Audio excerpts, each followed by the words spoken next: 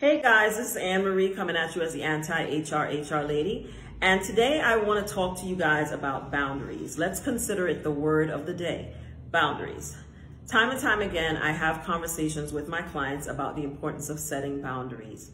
And this is one of the places where we often fail as employees from the very first day. We do not establish clarity around what we will and will not put up with at work and what we will and will not do at work. When you are hired by an employer, they're buying your services on the open market to do specific things that should be in your job description.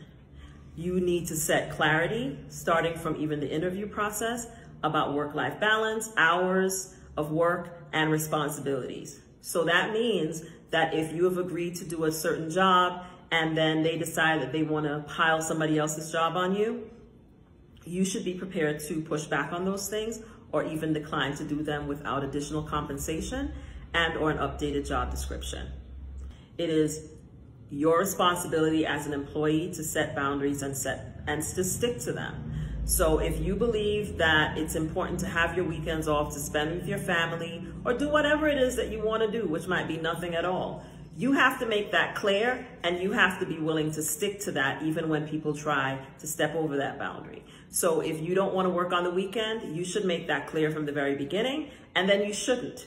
You should turn off your phone, you should turn off notifications, you should not be available to even answer emails on the weekend if you don't work on the weekend. If when you're on vacation, you don't want to be contacted by anybody at work, you should set that expectation and then turn off your phone and don't answer your phone or look at emails while you're on vacation.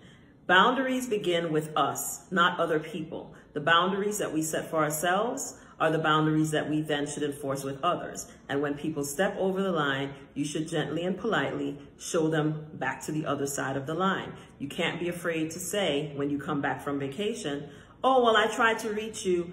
I know you were on vacation, but I tried to reach you. Well, I didn't see your email until this morning because I don't check emails on vacation.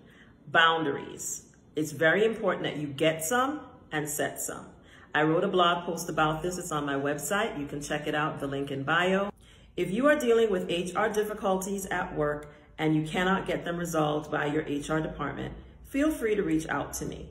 And if you are dealing with discriminatory, hostile work environment, please definitely reach out to me. I help my clients escape discriminatory, hostile work environments, oftentimes with separations with severance. Yes, with cash. So if this sounds good to you, please book a discovery call at the link in bio and let's talk about it. HR is not your enemy, but they're definitely not your friend. I am. This is the Anti-HR HR Lady. See you in the next video.